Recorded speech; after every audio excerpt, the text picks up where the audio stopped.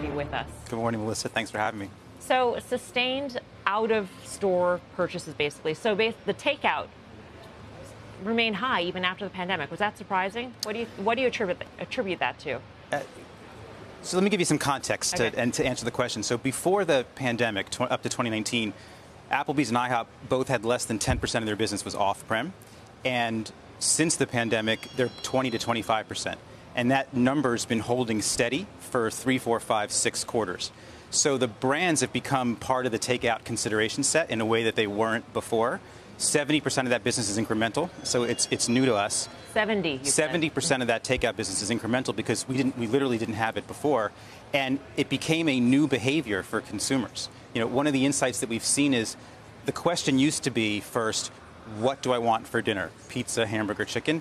Now the questions become, how do I want to get my dinner? Takeout, delivery, cook it myself, and then you say chicken burgers. And so we've become relevant across multiple channels.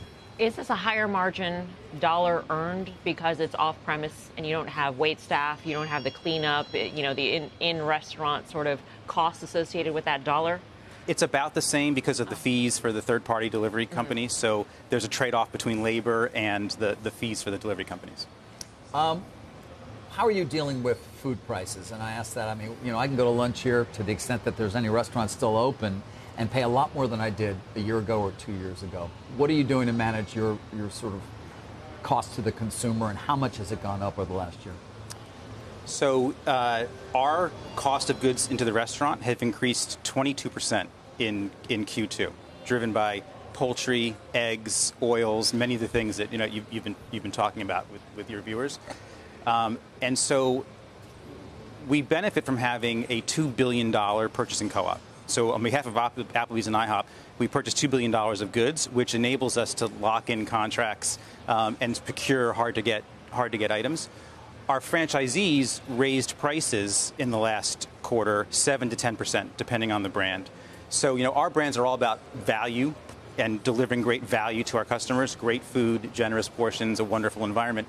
And they took a very prudent approach. You know, they didn't raise prices 22%. They raised prices 7 to 10 because they've got to both balance their margins and also make sure that we stay in our customers' sweet spot where they can still come and see us. What is that sweet spot? What is your sense of it based on, I guess, historical comparisons, you know, where you would go too far and you would really diminish demand?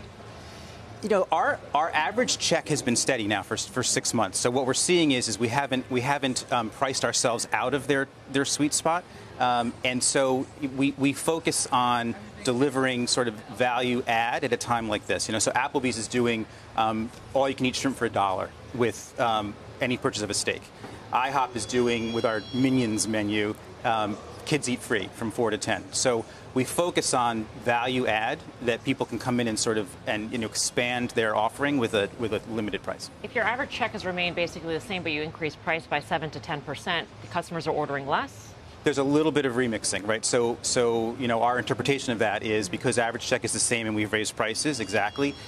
There's a little bit of water instead of soda, you know, 1 app instead of 2 in order to manage the average check. Is there also 5 wings instead of 7 going on? No. And that's something that we'll never move away from, right? Because we're one of our core values is being value-oriented brands, and consumers know that that's what you come to Applebee's and IHOP for. So the portions will always remain the same.